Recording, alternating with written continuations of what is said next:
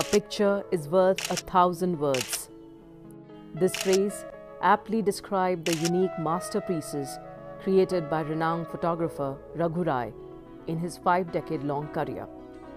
He has extensively photographed India, captured its colors, beauty, tragedy, the moments celebrated by India and those it laments.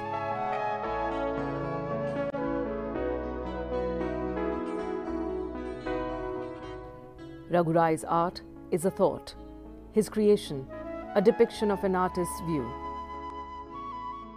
He joins me today in Talking Point. Let us talk about the world of photography. How did your journey start? Accidents. Accident is something so unique in life that it can ruin your world, it can make you come into a world which you've never realized before.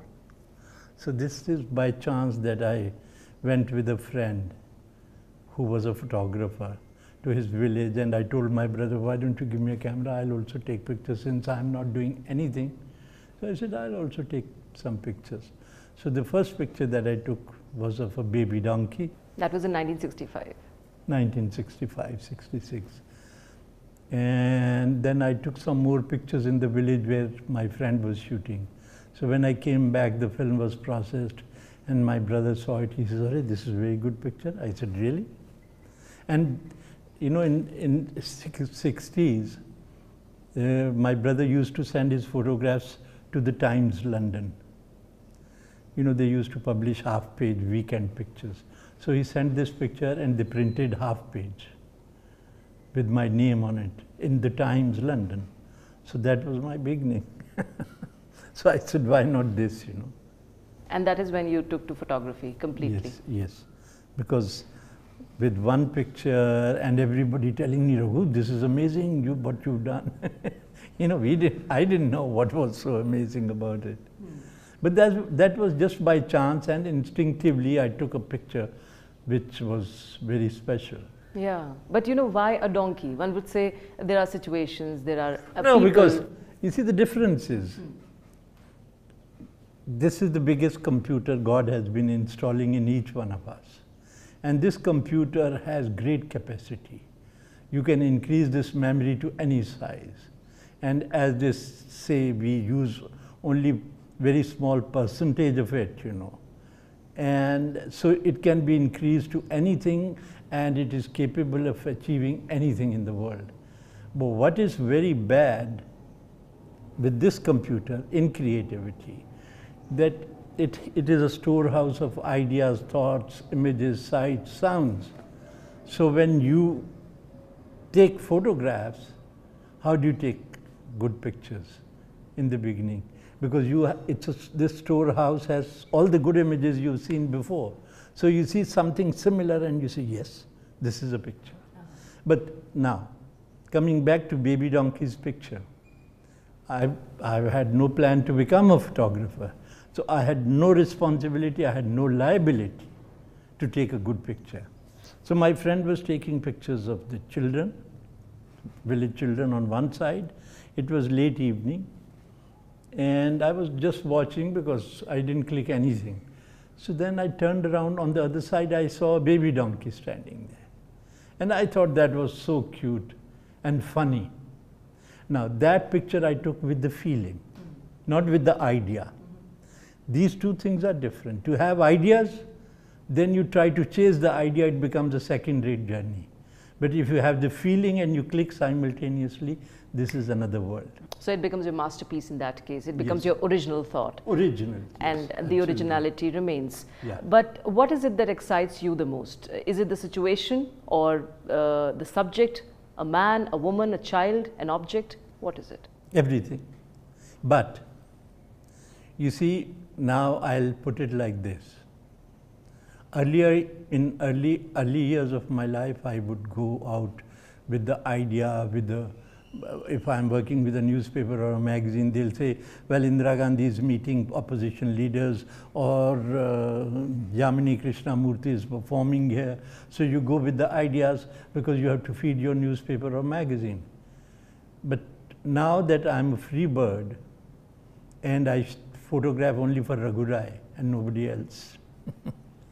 And so I make myself available to the situations, mentally, physically and spiritually. I connect with every inch of space to get the feeling, to get the nudge, hey man, this is something, take it. So this is, which means your instinct is at work. And instinctive response to daily life, to realities, to nature, always give you something personal, something extraordinary. And that is why freedom of mind is very important. Yes. You see, you have to shut off your mind. Okay. Shut off your mind, because mind is a storehouse of ideas which have already happened. So I would say freedom of soul is very important. For you to be free-spirited and then connect with things. Who makes himself available and who connects. You have worked even on the news desk. What kind of addition has that experience made in your career? No, you see, working for a newspaper or a magazine, the immediacy of things. To photograph right now in a fraction of a second was a great discipline that I have learned. That, you know, some events are happening, or demonstration is happening, action is happening, sports is happening. You have to be quick enough to choose your moment. So that moment has allowed me and created a discipline in me that when I make myself available and go shooting for myself, then it comes in handy. You know, that the moment I get that instinctive feel from something, I click it. But you have covered personalities extensively, the best of pictures, whether it's Mother Teresa's or it's Indira Gandhi. Yeah. And even incidents like the Bhopal gas tragedy, nobody can ever get over that picture of an unknown boy. What kind of an emotional connect do you feel with all of this? देखिए ऐसा है, emotions are always at work and at stake, but no sentimentality, because you as a disciplined photographer, writer or a painter, you have to deliver something. So if you become emotional and sentimental, then you lose the clarity and the kind of look into things which can penetrate and capture the power of it. Because emotions and sentimentality, so for a photographer to have a cool eye and a warm heart, Just like and the discipline. That's right. Do people really have the eye for photography? नहीं, देखिए ऐसा है, nobody is born with it. It's wrong to say that he's a genius, he was born with it. Some people start very early in their lives, so they start achieving things early in life. Not that they were born with it. I haven't seen a mother who produces geniuses. Genius has to be produced. Genius is born out of your own guts. The ability to invest, dedicate and explore makes you a genius. So it is every moment of it कि ये रोज का जीना है और रोज का मरना है, कि आप निकले हैं दर्शन करने, तो जिंदगी दर्शन देगी. Darshan is what is देखिए, darshan? एक तो ये कि फोटोग्राफी में seeing is देखना. देखना is literally a physical thing. पर कोई होता है जिसको आप कहते हैं आपके दर्शन करके अच्छा लगा. तो दर्शन क्या है? Experiencing a person or a situation in its entirety. कि साक्षात देख लिया, क्या बात है. You have a guru, Raghu ji, and the fact that it makes a lot of difference to an individual's life if an individual has found a guru. देखिए, पहली बात तो ये कि हमारी जो संस्कृति है वो ये गुरुओं का देश है और ये भक्तों का देश तो है. And we have all the gods living here. My Guruji had that spiritual power. You walk in, and if he sets his eyes on you, and he'll know who you are, where you're coming from, and why have you come here, or you've just come to get into the spiritual magic of this place. So he will tell you, oh, you're planning to go to such and such place, don't do that. Without you, and only he preached us two things. He says, don't ask me for anything when you come here. When you come here, just concentrate, meditate, and connect. When you connect with me, what you have inside you will come to me. Divine blessings you should not ignore. For me, divine blessings are very precious. Over the years, Raghu Rai has photographed India, documenting a changing canvas of the country. From important essays on Mother Teresa, the late Indira Gandhi, to the victims of Bhopal gas tragedy. His work reflects the intense complexities of India. What is the difference that one sees in contemporary photography and the photography which was done, let's say, 30-40 years ago? देखिए ऐसा है कि 30-40 years ago, even today, people want to be called artists, not photographers. So they want to do arty things. And how do you do that?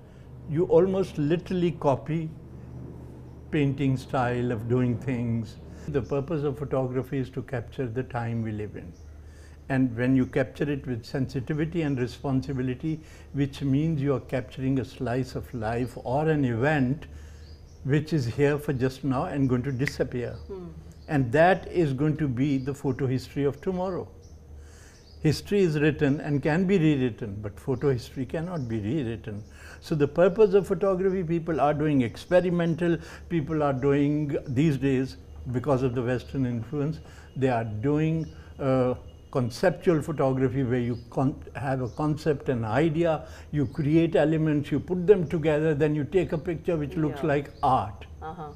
Oh God. Are we too influenced by the Western style of photography? No, let me tell you, photography was born in the West and brought up in the West and almost came to India simultaneously. You know, when the East India Company brought two British photographers to document their empire, but they did it systematically and in a very, very formal way also, but there was a kind of documentation which was very precious. That, you know, say photography started about 150 years ago from Calcutta, and a great artist like maybe Gemini Roy wasn't, of course, wasn't that old. If he had done a street scene of Chaurangi Square 150 years ago, and a photographer has taken a picture of Chaurangi Square, when you look at the painting, you say, very nice painting. But when you look at a photograph that was done 150 years ago, what is your response? You say, oh my God, that's the way we used to be. So what is the vast, it's a huge difference in seeing a good painting of the same place and a photograph. You know, I have read it somewhere. Shall you please sit? I have read it somewhere that you were very fond of, you have compared the black and white photographs with colored photographs, and you said that, the black and white ones, they carry a lot of seriousness as compared to the colored ones. Is that so? नहीं, देखिए ऐसा है. Black and white photography is very interesting and important because we started with black and white, so you have more controls in black and white. But color photography, you see, a painter can paint a sky green and nobody will question him कि भाई sky कभी green होते हैं. But he's a painter, he has the, he can take any liberties. But we, the photographers, if we capture the reality, and in reality there is a red, bright red and a yellow and a green or a purple in a given space which is very sad and serious, suddenly they dig holes, The colors don't blend together, then you can do nothing about it. But the moment you put a black and white filter on it, it silences the noise of the colors. Because colors have emotional value, colors have physical presence, and colors, they speak for themselves, by a lot. So, every situation cannot blend and create that magic in color. Whereas in black and white, then it becomes, then you have to deal with the essence of the situation because there's no noise of color. But I will not say that every situation has to be done in black and white or every situation can be handled in color. It all depends on different situations. But how about India? Because you have pictured India in different phases. changing faces, I would say, of Indian society. Is India the best place to shoot? India is the greatest place in the world, to photograph, because lives are lived in the streets, human interaction, and so much more is flowing right in the streets. Look at the ghats of Varanasi. I mean, they are throbbing, and you take a turn in every street, and it's a holy city of Hindus, and you take a turn and a god appears there. Some murti, some god or something is always happening somewhere. So, the physicality of things is so strong in India, which is not there elsewhere in the world. And that's why so many photographers come to India. But having said that, also the fact that India is a very difficult place to photograph. Why? Because visually it's so different and exciting. The physicality of things, it grabs you so much that you lose that penetration that you need to do, and or meditation that you need to do in order to receive and perceive. Physicality of things, if you can please elaborate a bit. Physicality of things, कि सब जो देखा रंग बिरंगा ऐसा वैसा, you say, oh, so much, take a picture. There's so much actually. There's so much. It's breathtaking for the Westerners and for Indians also. But then जो भी वो breathtaking है, उसके अंदर spirit और energy क्या है?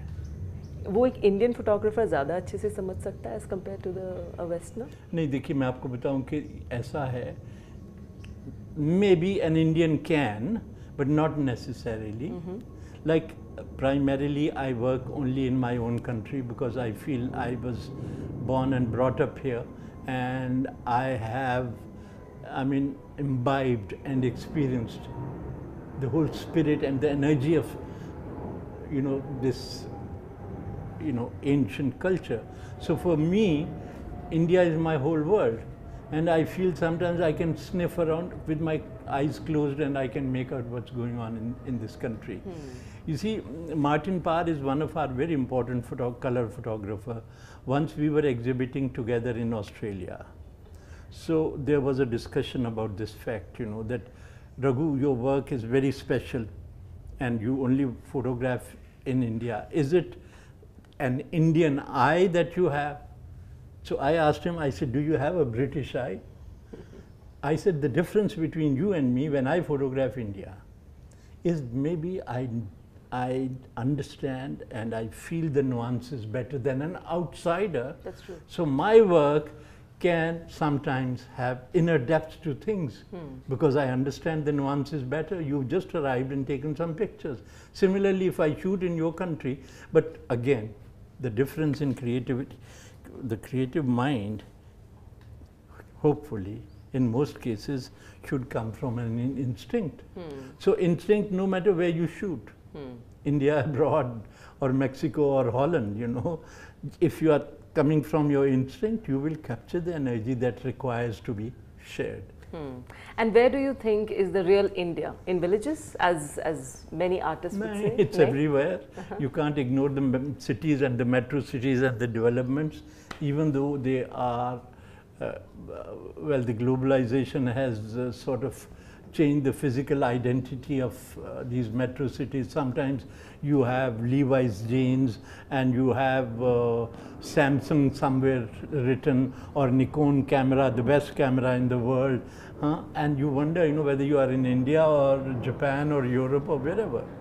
So those, in any case, the changing scene, even in daily life in metro cities or even in rural areas, sometimes you see big hoardings in a beautiful paddy field where people are working with their hands and a big hoarding of some, whatever product, But then you have to learn to make it as a part of the whole scene, and capture the change, because change is an eternal truth, which nobody can stop. That's true. So, but the fact is that India lives on so many levels, and India is so ancient a culture where so many centuries learn to live side by side at the same time.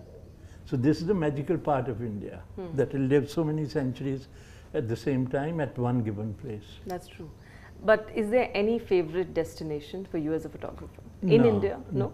No, you see, I love to go to Kanyakumari, I love to go to Mahabalipuram, I love to go to Himalayas.